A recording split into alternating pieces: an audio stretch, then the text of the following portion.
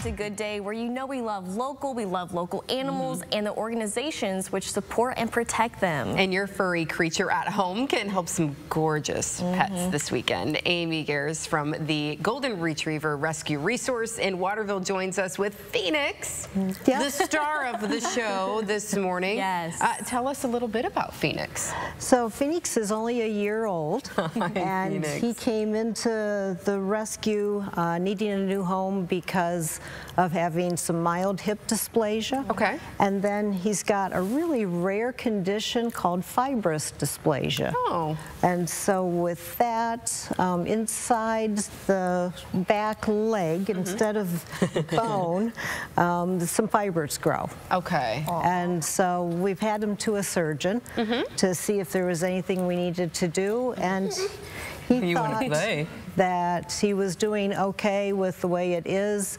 There's enough bone there that, you know, he shouldn't break it or have any problems with it. Okay, so will he need special care for whoever takes him?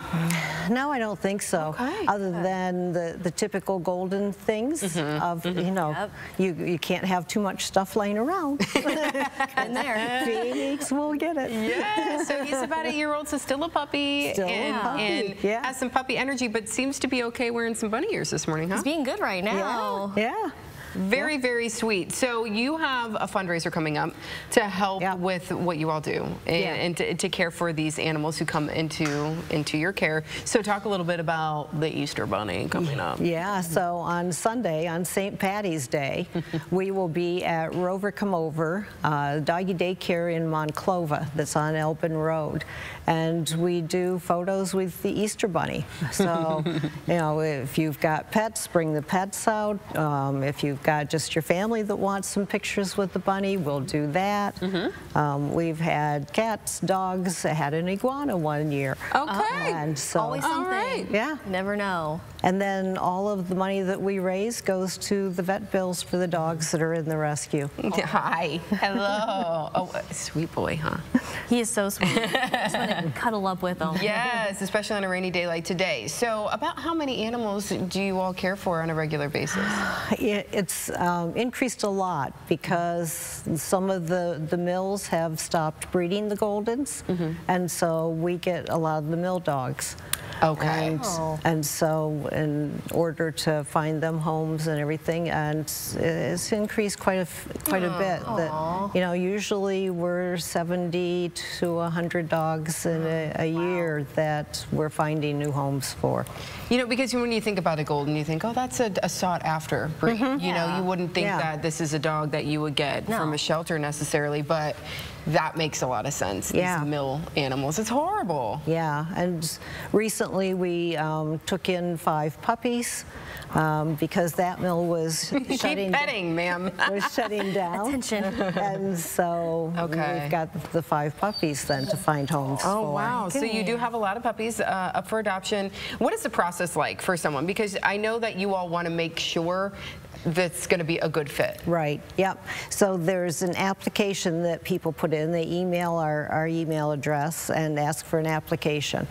And we have areas like northwest of Ohio, of course, and parts of Michigan, parts of Indiana that we adopt to.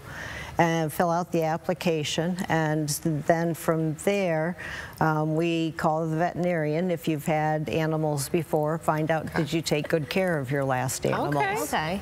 And then after that we go to the house, do a home visit, make sure everything is safe that way, talk with the family, you know, figure out what's going to be a good dog for the family. Okay. Yeah.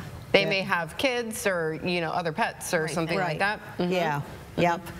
And, you know, if it's somebody who's gone to work all day, well, then a puppy doesn't work well, that kind of thing. Okay. And so then once they've had the home visit done, then it's a case of matching them up with the right dog. Wow. Yeah. And so Phoenix is looking for somebody. Yeah. And you want them in a home, not an apartment. Correct. Okay. Yeah, because the Goldens tend to be high energy. Yeah. They need a little place to run around a little bit. Oh, there we go. Now you have a toy, don't you? Now you have a toy. Boy. try. Oh, you gonna play tug? I guess I am. You gonna play tug? Let's be the Easter Bunny. Oh, how sweet. Go, So tell us again about the event on Sunday and where people need to go and what time that's all going on. Yeah, so the bunny photos start at 11 o'clock and they run until 3. It's at Rover Come Over, Doggy Daycare in Monclova on Elbin Road. You got him again. Yep. Bring him over here. Bring him over here, Phoenix. Come here. That's not a dog, silly. A beautiful, beautiful, beautiful dog. So reach out if you're interested, but also come and help support and bring the family and the iguanas and get all your of them, all pets. Yeah. and get your photo taken on Sunday. Thank you so much for being here Yes, today. thank you. Thank you. Thanks, Phoenix. Thanks, Phoenix. You're such a good boy. Well, there's still plenty more to come on Good Day. Sometimes the show turns into a little bit of a circus, literally. We're going to catch up with John Monk at the Zenobia Shrine Circus at the Glass City Center. Toledo's most local 9 a.m. show returns in just a moment.